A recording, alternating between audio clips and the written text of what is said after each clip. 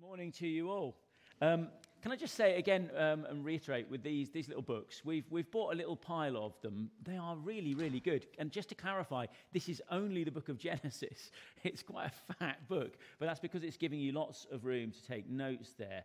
And if that's something you're interested in, please do come up and see us and get one of these. £5 is just a little bit less than you can buy it for yourself. It'll be a really helpful thing for you if you want to really just get into the books that we're going through. And that book will last you, the rate that we go, that's more than a year's worth. Let's be honest. That's going to last you more than a year. £5 for a year. You can take your notes and keep your notes on it, and it will just be a lovely thing to help you. You can also write down all the tricky questions to trap your home group leader with as well, as things occur to you during the service. So that's a really helpful thing. Let me pray for us, and then we'll get into this book. Father, we thank you so much for your word, that you are not only a creator God, but you're a speaking God. You didn't just make the universe and then disappear off to do something else. You have made us to know you. You have revealed yourself to us, not just in your creation, but by speaking to us. So help us to listen. Help us to hear when you speak. And bless us, we pray, as you speak to us, that we might understand it and apply these things to our hearts. We want to get to know you better, Creator God. And so we ask this in the name of your precious Son. Amen. Now, I have to confess, I cannot remember where it was or who it was from that I heard this illustration, but it has always struck me as being really helpful. Okay? So now imagine that you are lost in the middle of a very large forest, and that as you walk along, you reach this crossroad. Okay, there's lots of different directions you could go. You've no idea where you are. Panic is starting to rise. Yeah, you're a lost person. But there's a signpost with pointers going for all different directions at this junction that you arrive at. The only problem is some vandals have kicked the signpost down, and there it is, just lying at the side of the road. What are you going to do? Well, because you're intelligent, you don't panic at this point. The answer is actually obvious. Some of you will have already clicked this. What do? All you need to do is pick up that signpost, find the pointer that tells you the place you've come from, yeah, and put it back into the hole with the pointer going down the direction you've come from, and then all the other pointers are going to be in the right place, aren't they? Right? It's obvious, really, when you say it that. If that's just helped you with survival, it's going to save your life one day, then you heard it here first. That's fantastic. But here's the point. It's only when you really know where you've come from that you can know the right way to go forwards. That's why the book of Genesis is so important to us. It tells us about our origins. In actual fact, that's really what the word means, Genesis. It just means origins. It tells us who we are, why the world is the way that it is, why we are the way that we are. And it's only when you know those things, when you've got some clarity on those things, that you'll be equipped to navigate through life wisely and effectively. Now, I've been really looking forward to starting this series because Genesis is such a formative and an important book. So many things come back to even just these first chapters of Genesis. It's really, really important in the way that we think. But I've also been a little bit apprehensive because Genesis, and especially the first 11 chapters of Genesis, they contain a fair bit of material that people tend to divide over and get really feisty about. Doubtless, you're going to have your own opinions, many of you, concerning aspects of the creation story. So things like time scales that are involved, what happened in the days of Noah, different things like that. And all of those are very important topics. We will look at them a little bit. But what we don't want to do as we go into this series is to fall out in any way over things that are non-essential, things that are secondary, not crucial things. We want to be as certain as possible about the things that are actually certain in this book. And we want to stand firm on any issues that might undermine the Christian message, the gospel, the message of salvation. That's right, isn't it? Everyone here wants to do that, yes? I hope so. But we also want to be generous towards each other in any matters that lie outside of those things. So as apparently was the German theologian Rupertus Meldenius famous. Now, he's not famous for anything except for saying this, as far as I can tell. He said, in essentials, unity; in non-essentials, liberty; in all things, charity. That's a really helpful little catchphrase, isn't it? In essentials, unity; non-essentials, liberty; and in all things, charity. So let's just make sure that truth and love find their place in our hearts and in our conversations as we go through this series. So I don't know what you're hoping for me to say in this series, and some of you will be kind of rooting which way is he going to go, especially concerning chapter 1. But I'm going to try and avoid any insistence on things that the text isn't actually clear about. I'm not going to insist on them. And I'm going to try and keep the main thing. That is, I'm going to try and emphasize, as we go through each part of this book, what the main thing is that the text is talking about. And I'm going to try and get us to really zero in on that without getting too sidetracked into secondary things. I do, by the way, have my opinions about all kinds of things in this book, okay? And you might be outraged by some of them. And you're welcome to quiz me on them after the service. That's fine. And we'll do it with love and charity, won't we? Technically, I do actually have a science degree. I'm a Bachelor of Science, but it's not in a field that's in any way relevant to the book of Genesis, so that doesn't really help us. And there are plenty of resources that I and others can point you to if you want to just scratch around in that secondary issues realm. I will say up front, I do not believe that there's any reason to think that what science tells us ever clashes with what God tells us. No reason to think that. I think science and the Bible are friends. And if you don't think that, I think you've got some issues. I believe that all truth is God's truth, right? And that actually what the sciences do is help us to explore and to discover the wonders of what God has made and how God has made it. But science is limited.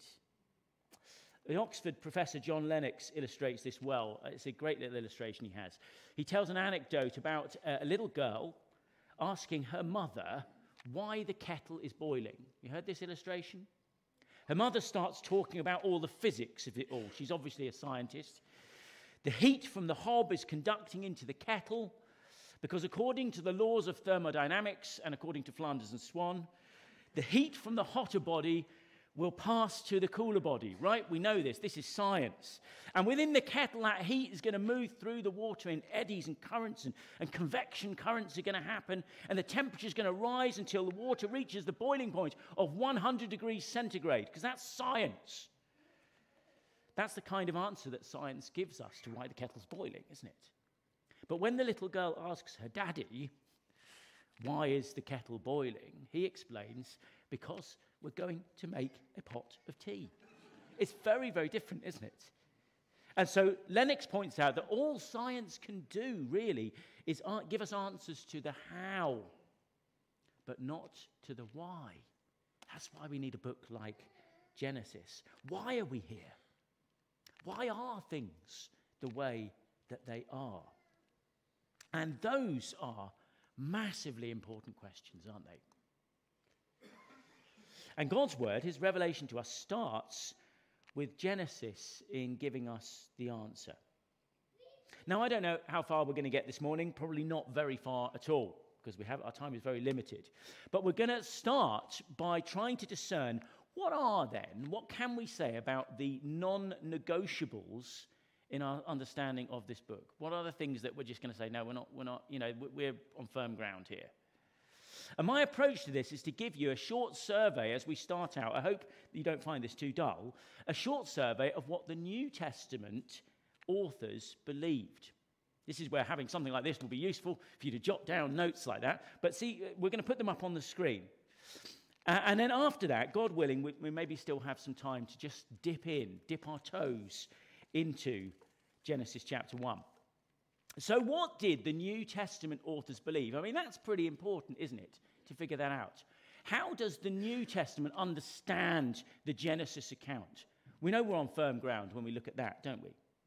Now, what I want to say up front here is they believed, and we're going to see this, that the Genesis account is real history.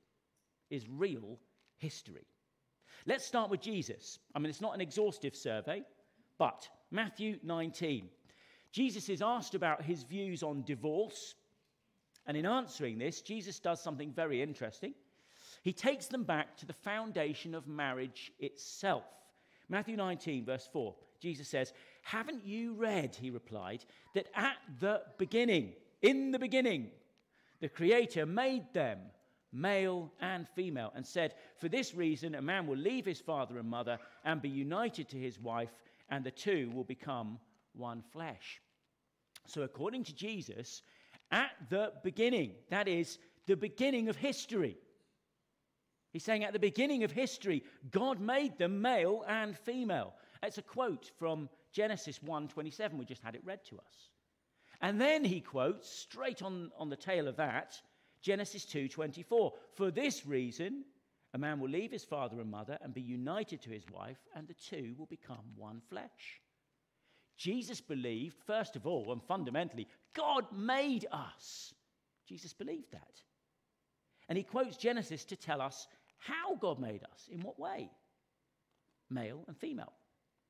And then he gives a historic basis then for why God's definition of marriage is a lifelong, one flesh union between male and female. That's God's definition of marriage. I mean, you can define it however you want. But that's how God defines marriage. That's pretty relevant in our current age, isn't it? It's an ordinance, says Jesus, that still stands. And notice here how Jesus, this is quite interesting, he is happy to take Genesis 1 and Genesis 2 and just blend them together. Like these things, they follow nicely together. They're one part of one thing. That'll be interesting later as we look at them more closely. Then later, some questioners try to trap Jesus. Some questioners, they trap Jesus, they try to, by asking him if it's right to pay taxes to Caesar. This is an interesting story. See, they think that they've got Jesus by coming up to him and asking him this question because, well, what's going to happen here? If Jesus says yes, then the Jews are going to dismiss him. You're a collaborator with Rome. We don't really want to listen to you. But if Jesus says no, what are they going to do? They're going to go running to the authorities straight away and get Jesus arrested. He's a rebel against Rome. It's an entrapment question. But what does Jesus do? He asks them to show him a Roman coin. So they bring him this coin. And Matthew 22 says this, and he asked them, "Whose portrait is this and whose inscription?" "Caesar's," they replied. And he said to them, "Give to Caesar what is Caesar's, and to God what is God's." And I just love that story. And you're sort of thinking, Jesus has just smashed them, hasn't he, really? It's a brilliant answer. But what's it got to do with Genesis? Think about it. The coin is Caesar's because it bears his image. And we are God's. We belong to him because we bear his image. I mean, that's Genesis 1:26. We just had it read to us. Created in the image of God. Then in Matthew 23, Jesus is addressing the corrupt religious leaders of Israel, and he says that they are accountable for the blood of all of God's righteous servants because they killed them rather than heeding their warnings in history. He says in verse 35 of Matthew 23, "And so upon you will come all the righteous blood that's been shed on earth, from the blood of righteous Abel to the blood of Zechariah, son of Berechiah, whom you murdered between the temple and the altar." And you see what's going on there? Jesus believes that Abel, the second son of Adam and Eve, named in Genesis 4, is as historically real as all the other prophets in Israel's history. Jesus is treating this as history, isn't he? In Matthew chapter 24, Jesus compares his return with what happened in the days of Noah. He says this, "It was in the days of Noah, as it was in the days of Noah, so it will be at the coming of the Son of Man. For in the days before the flood, people were eating and drinking, marrying and giving in marriage, up to the day that Noah entered the ark, and they knew nothing about what would happen until the flood came and took them away. And this is how it will be at the coming of the Son of Man." The account of the flood, Jesus believes it. He even gives us detail of what was going on in it, which we don't really get in the Genesis account. He's telling us, look, people were doing all of these different things. He wants to flesh it out. And that account of the flood in which Jesus says all people were swept away except for Noah and his family, is as real as his return. If that happened, this is going to happen. And in the same way, a total, final judgment, a reshaping of creation as it was then it will be when God comes to judge, just not by a flood. And also, Jesus believed finally that Satan was a liar from the beginning. This is an interesting thing. It's from John 8. He says this, again talking to the Pharisees. "You belong to your father," he says. "You belong to your father, the devil, and you want to carry out your father's desire." It's strong stuff, this, isn't it? "He was a murderer from the beginning, not holding to the truth, for there is no truth in him." See, there's no hint that Jesus considered any part of the Genesis account to be anything other than a record of things that really happened. Can you see that from all of these quotes? And the other New Testament writers carry that understanding on as you read through them. They base their theological arguments actually on the historicity of the Genesis account. It's especially true of the Apostle Paul. Let me give you 3 things that he says, a brief sketch here. First of all, Paul taught that sin and death entered the world through a literal Adam. So Romans chapter 5 says this, "Just as sin came into the world through one man, and death through sin, and so death spread to all men because all sinned." He repeats himself in 1 Corinthians 15, says, "As by a man came death, by a man has come also the resurrection of the dead. For as in Adam all die, so in Christ shall all be made alive." As far as Paul is concerned, Adam is a real figure of history, as real as Jesus. He wants to compare them as 2 men. And this is really important because it's through Adam, we're told here, Paul insists, that sin and death came into the world. That's going to be pretty crucial. Whatever that death means there, it came because of Adam. Therefore, not before Adam in the world. That's quite important, isn't it? We'll investigate that further. Very important point.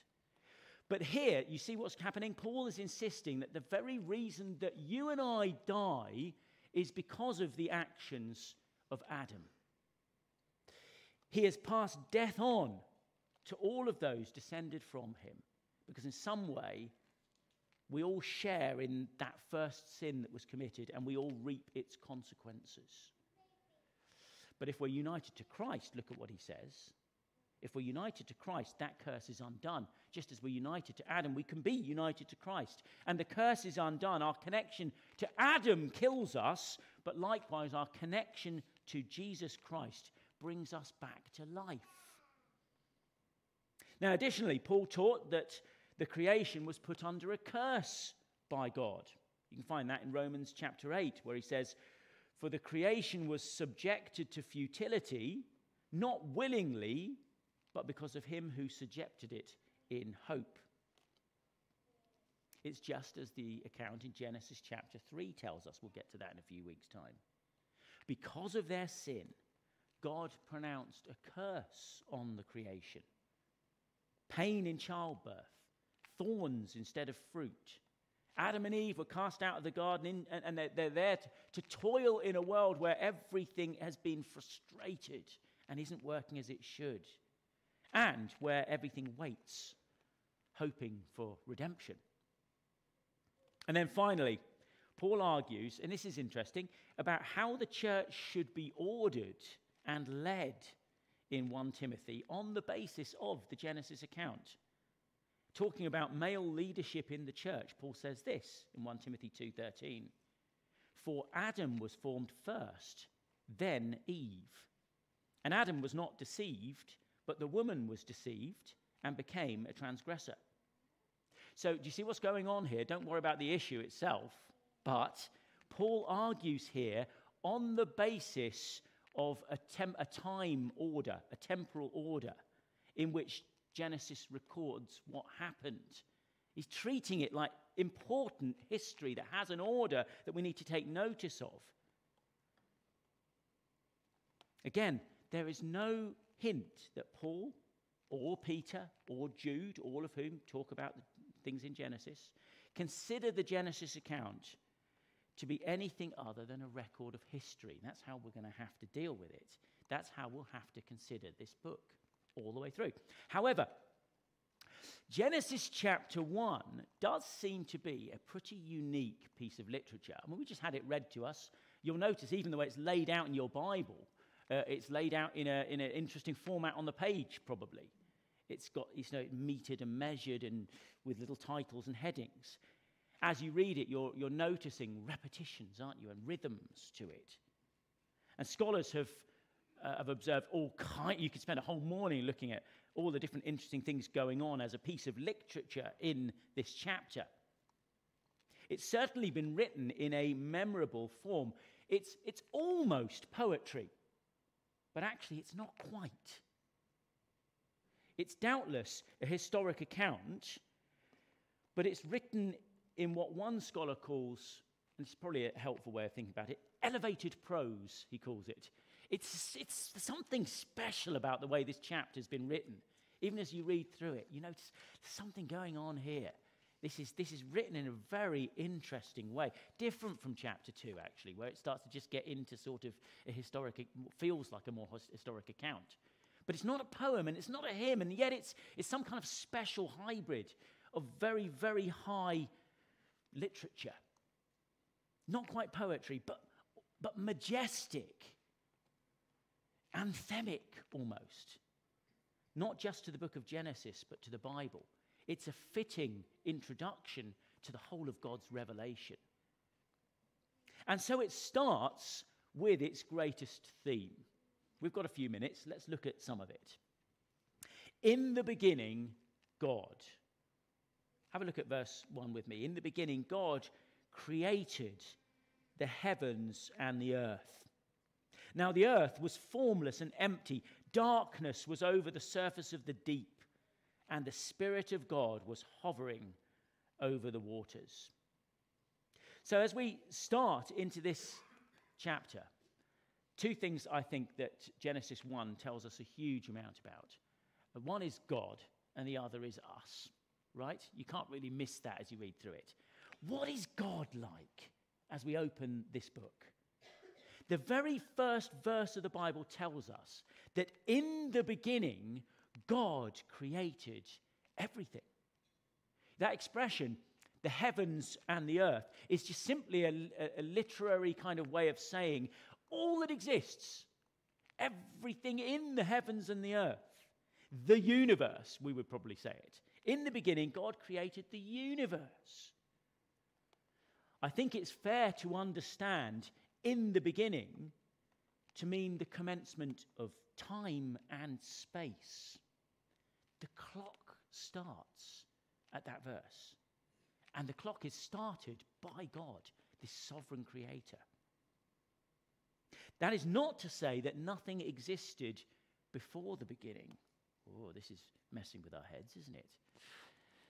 There had to be a before the beginning when nothing existed except God himself. In fact, the New Testament is full of references to this, like when Jesus prays in John 17. Listen to how he prays. He says, Father, I want those that you have given me to be with me where I am and to see my glory, the glory you have given me because you loved me before the creation of the world. Before creation even, there was the Creator. That's the first thing we learn about the God of the Bible as we open the cover. Now, the context that this book is written into is the ancient Near East. And you and I probably don't know huge amounts about the cultures of the ancient Near East. But in the ancient religions, we probably know this, the gods were generally material creations. They were part of creation. So it's no surprise to us to learn that, the ancients were worshipping the sun and worshipping the moon and worshipping rivers and worshipping the stars. All of these sorts of things are going on. They're worshipping the creation. But here, the first thing, an important thing we learn about the God of the Bible, the God of Genesis, he is uncreated. Uncreated. Now, I usually use this illustration when teaching about what we mean when we say that God is holy. Holy has the meaning of this idea of being separated out, as being different, as being other. That's the idea behind holiness, the big idea behind it. So picture these two things. First thing, an amoeba that's swimming around in your dirty bathwater. You got a picture of that in your head? A blobbly thing, under the microscope? Yep, got that. Then the second thing, picture in your mind, a mighty heavenly being, a being that the Bible calls a seraphim, a burning one, the mightiest of all of God's angels in creation. Got those two things? Amoeba blubbling along over here, mighty angel over here, flaming in power. Got those in your mind? Which is more like God? Which is more like God? And the answer is neither of them. That's the point I'm making here. Why? Because they're created. He is the creator. He is uncreated. So it's a bit of a tricky concept to grasp, but it's an important fundamental point about God. He is nothing like anything in all of creation. Shouldn't surprise us in the least that we struggle with concepts like the Trinity. If you've ever tried to understand the Trinity, you just can't. He's not like anything else in all of creation. You've got creation, all of matter and energy and time and space over here. That's a creation. But outside of that creation, in a sense, you've got you've got God. He is creator, not creation. We've got to keep remembering that. He's not part of creation. There was nothing in existence then, before the beginning, except God, Father, Son, and Spirit. Then there was the beginning. And in the beginning, God made all that there is, everything. He is first. That's the first point. God is first. But it's also important to understand that, secondly, God needs nothing outside of himself. So God did not create a universe because he was in some sense lonely or because he was lacking something in any way at all. The Apostle Paul reinforces this point in his day when he's speaking to the Greek philosophers on Mars Hill in Athens. And he informs them of this in Acts chapter 17. The God who made the world and everything in it is the Lord of heaven and earth and does not live in temples built by hands. And he is not served by human hands as if he needed anything, because he himself gives all men life and breath and everything else. That's a really important thing to know about God, isn't it? The relationship between mankind and God is all one way. That's what Paul's saying, isn't it? In the sense that we need everything from him. We depend on him, says Paul, even for life and breath. But he needs nothing from us in the other direction. essential to the self-sufficiency. We use the posh word, the aseity of God, that he needs nothing, that he's fully adequate within himself. He has everything. Essential to that, to be understood, is the concept, actually, of the Trinity, that God is Trinity. But even here, in the first chapter of Genesis, there are hints going on that is the case. First of all, we have here in verse 2, if you look at it, a reference to the Spirit of God hovering over the waters, I think it says in our Bible translations. The word Spirit is the same as the word for wind. This is the wind, the Spirit of God, poised for action, the power of God, waiting to act. Again, in verse 26, if you look down, you see that God seems to speak within himself, saying, "Let us make God in our image, in our likeness." Now, it's not conclusive, but it's there, along with the Hebrew word for God being in the plural, Elohim. There's a suggestion that the creator of the Bible, even here at the beginning of the Bible, in Genesis chapter 1, is not a digital one. You know what I mean by a digital one? 1 and 0. It's just a one on its own. No, in some sense, he's, beyond our comprehension, really, a complex one. There is some sort of plurality going on in God. God is not alone. The New Testament fleshes out, as we saw earlier, that even before the creation of matter, there was within the Godhead love and communication going on. Incidentally, the very two things that we, made in the image of God, intrinsically crave, love and community. Those are things that existed before creation, before the beginning.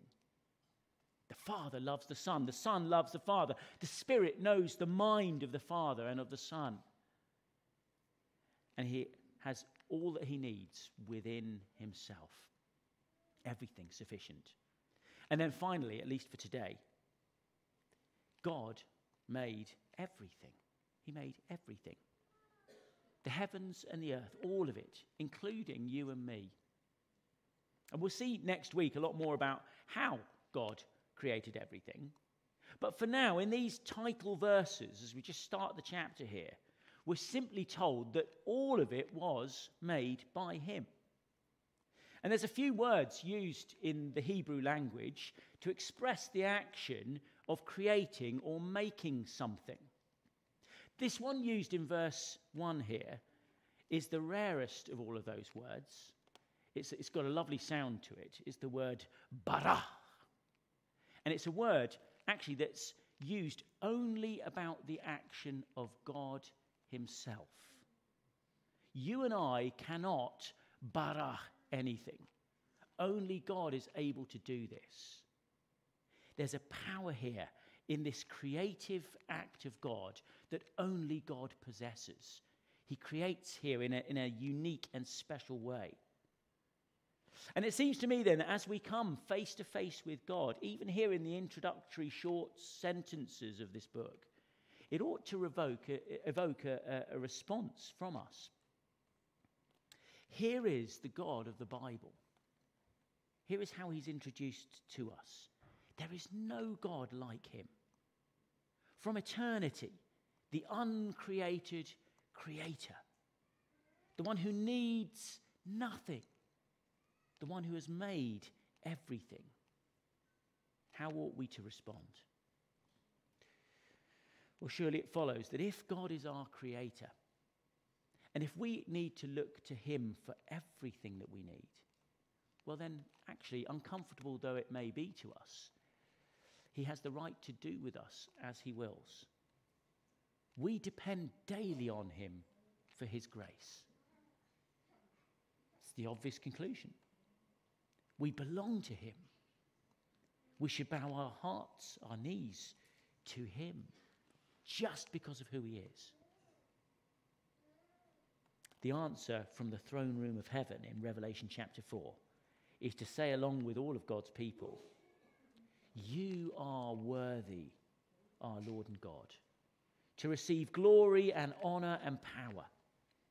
For you created all things, and by your will they were created and have their being. That is the God of Genesis.